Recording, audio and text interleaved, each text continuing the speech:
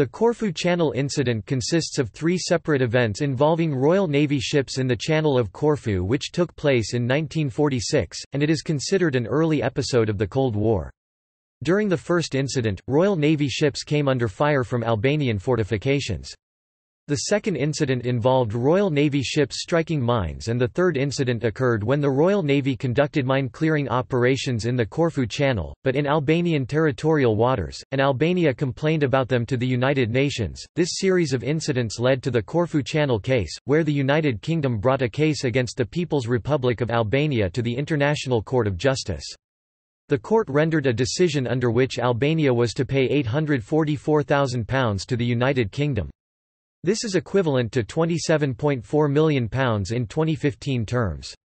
Because of the incidents, Britain, in 1946, broke off talks with Albania aimed at establishing diplomatic relations between the two countries. Diplomatic relations were only restored in 1991. History. The incidents started on 15 May 1946 when two Royal Navy ships, HMS Orion and HMS Superb, crossed the Corfu Channel following a prior inspection and clearing of the strait. While crossing they came under fire from fortifications situated on the Albanian coast. Although the ships suffered no material damage and no human casualties occurred, Britain issued a formal demand for an immediate and public apology from the Albanian government. Such apology was not forthcoming, however, and the Albanian government claimed that the British ships had trespassed into Albanian territorial waters. The second incident was more serious. On the 22nd of October 1946, a Royal Navy flotilla composed of the cruisers HMS Mauritius and HMS Leander, and the destroyers HMS Somare and HMS Volage, was ordered northward through the Corfu Channel with the express orders to test the Albanian reaction to their right of innocent passage. The crews were instructed to respond if attacked. They were passing close to the Albanian coast in what they considered to be a mine-free zone with Mauritius leading and Somare following closely. Leander was about 1 2/3 of a nautical mile or 3 kilometers away accompanied by Volage. Near the Bay of Saranda, just prior to 3 p.m., the destroyer Somare struck a mine and was heavily damaged. The destroyer Volage was ordered to tow the Somare south to a Corfu harbour. At approximately 4:16 p.m., while towing, Volage also struck a mine and sustained heavy damage. Both ships' bows were completely blown off and adverse weather conditions in the straits made the towing effort exceedingly difficult with both ships sailing stern first, but after 12 hours of effort both ships managed to reach the Corfu harbour. 44 men died and 42 were injured in the incident. Between 32 and 43 of the dead are estimated to have belonged to the crew of Somare. The Somare was damaged beyond repair while the damage to Volage was repairable. The Albanian coastal batteries did not fire during this incident and an Albanian Navy vessel approached the scene flying the Albanian flag and a white flag. Since Albania had no appropriate vessels at that time, the mines were probably laid by Yugoslavian minelayers MLJET and Melgene on Albanian request. Around 20 October 1946, the British Minister of Pensions at the time of the incident awarded full military pensions to the disabled and to the widows of the dead. The third and final incident occurred on 12–13 November 1946 when the Royal Navy carried out an additional mine-sweeping operation in the Corfu Channel, codenamed Operation Retail. Under the direction of the Allied Commander-in-Chief Mediterranean, the mine-sweeping operation took place within Albanian territorial waters, but without authorization by the Albanian government, and had the additional purpose of using the mines as corpora delicti to prove that the British were acting in self-defense by attempting to clear hazards to navigation. There was also present a French naval officer who, at the invitation of the Mediterranean Zone Board, acted as an observer. An aircraft carrier, HMS Ocean, captain, later admiral of the fleet, Sir Caspar John, cruisers and other warships provided cover. 22 contact mines were discovered and cut from their undersea moorings. The placement of the mines was such that the minefield was deemed to have been deliberately designed and not simply a random aggregation of isolated mines. 2 of the cut mines were sent to Malta for further examination. It was then discovered that the mines were of German origin, but they were free of rust and marine growth. They were also freshly painted and their mooring cables were recently lubricated. It was concluded that the minefield was laid shortly before the incident involving Somare and Volage. Mine fragment analysis from the volage confirmed the mines were similar to the ones at Malta. Following the third incident, Albania, under Prime Minister Enver Hoxha, dispatched a telegram to the United Nations complaining about an incursion by the Royal Navy into Albanian coastal waters. Aftermath. On 9 December 1946, Britain sent a note to the Albanian government accusing Albania of laying the mines and demanding reparations for the May and October incidents. Britain demanded a reply within 14 days, mentioning that in the event of a negative Albanian response the matter would be referred to the UN Security Council.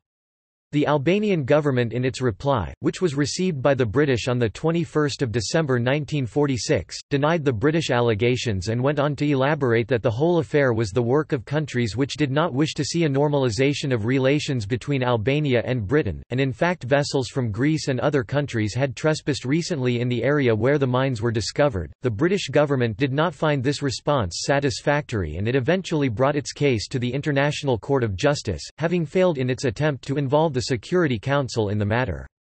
It was the first case adjudicated by the ICJ, and in December 1949 the court awarded the British the sum of £843,947 or $2,009,437, having found that, irrespectively of who laid the mines, the Albanians ought to have observed any such action, since the minefield was so close to their coast, and thus they failed to inform the British of the danger.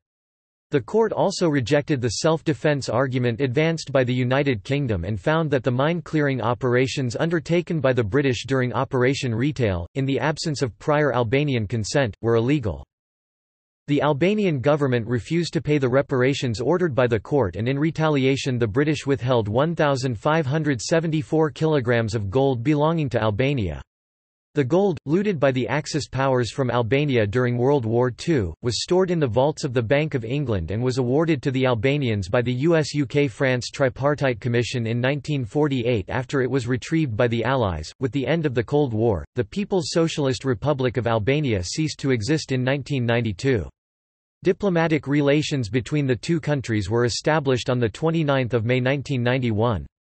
Soon after, on 8 May 1992, Britain and Albania announced that they had come to an agreement over the Corfu Channel case, jointly announcing that, "...both sides expressed their regret at the Corfu Channel incident of the 22nd of October 1946."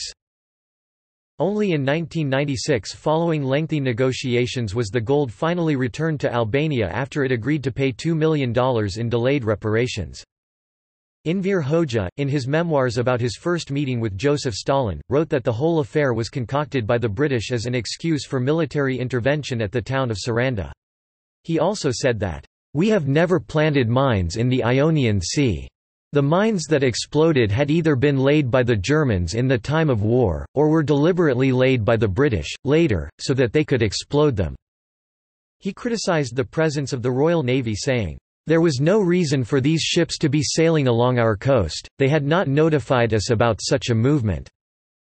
Hoxha also described the events as an unprecedented provocation toward our country. On 2 November 2009, a team of U.S. and Albanian researchers announced that they found what they believed to be the bow segments of HMS Volage in the Corfu Channel under approximately 50 meters of water.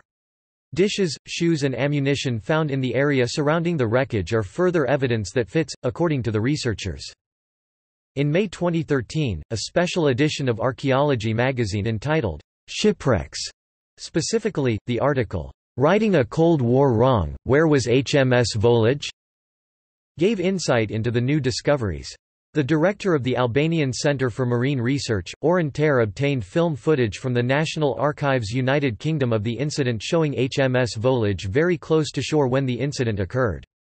This was further reinforced by James P. Delgado, Director of Maritime Heritage for the National Oceanic and Atmospheric Administration (NOAA). He reasserted his claim made previously to Associated Press that the wreck was that of HMS Volage because the electrical wiring of the bow section discovered was of the time period one would expect. The fact that the bow section, with dishes intact and stacked, shows a rapid sinking, and negates the British claim that the ships, including HMS Volage, were in international waters as claimed so many decades ago. International law. The International Court of Justice ruling in the case established a precedent regarding whether a violation of territorial sovereignty is justified intervention. The United Kingdom claimed it was justified in entering Albanian territorial waters on 12 and 13 November 1946 to secure evidence needed to support its case. The ICJ responded, "The court cannot accept such a line of defense. The court can only regard the alleged right of intervention as the manifestation of a policy of force, such as has, in the past, given rise to most serious abuses and such as cannot, whatever be the present defects in international organization, find a place in international law. Intervention is perhaps still less admissible in the particular form it would take here, for, from the nature of things, it would be reserved for the most powerful states, and might easily lead to perverting the administration of international justice itself." The United Kingdom agent, in his speech in reply, has further classified Operation Retail among methods of self-protection or self-help. The court cannot accept this defense either. Between independent states, respect for territorial sovereignty is an essential foundation of international relations. The court recognizes that the Albanian government's complete failure to carry out its duties after the explosions, and the dilatory nature of its diplomatic notes, are extenuating circumstances for the action of the United Kingdom government. But to ensure respect for international law, of which it is the organ, the court must declare that the action of the British Navy constituted a violation of Albanian sovereignty. References. External links. Catalog description for document piece ADM 116 5759, Corfu Channel incident, correspondence and papers relating to claim against Albanian government, the National Archives. JSTOR Legal problems involved in the Corfu Channel incident, by Il Young Chung International Affairs Royal Institute of International Affairs 1944, Volume 37, No. 4 October 1961, pp. 505–506 Review consists of 2 pages published by, Blackwell Publishing on behalf of the Royal Institute of International Affairs.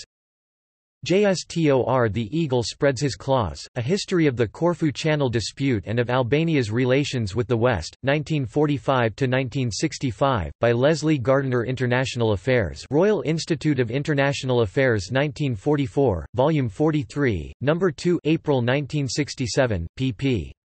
372–373.